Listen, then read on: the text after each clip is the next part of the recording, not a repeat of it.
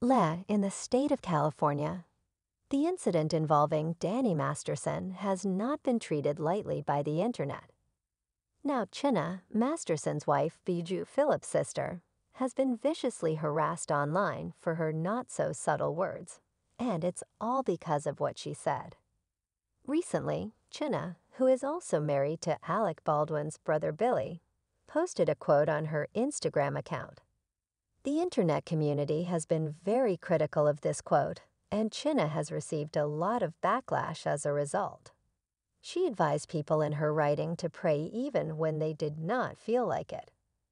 Because something is also driving you not to pray, she said, leading many admirers to speculate that she was reacting to Masterson's sentencing with her statement. She commented on the quote by saying #Yep.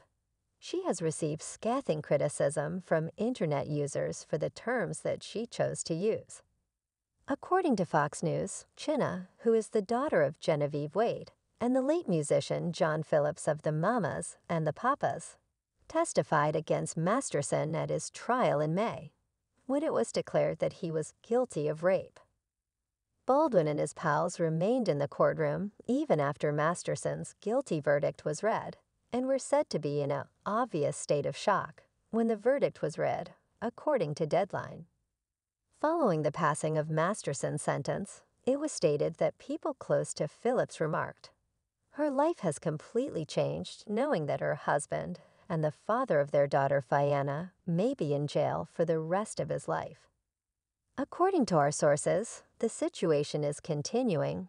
It is something that is catastrophic to Bijou's current way of life. Even if she tried, she would not be able to comprehend it. After Masterson was found guilty of 2 counts of rape and sentenced to 30 years to life in jail, a further source told the Daily Mail, "It is a nightmare, but she will be on his side moving forward and continue to be present for their daughter."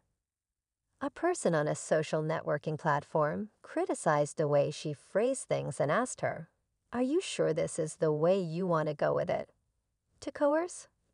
The manner in which your brother-in-law acted aggressively against those women." Another person who uses social media posted the following, "Nothing is forcing me not to pray, but do whatever you feel moved to do. Just don't put anyone else under any obligation."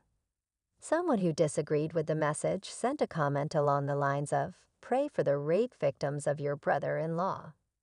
"I am praying for Danny's victims and their families," another person said.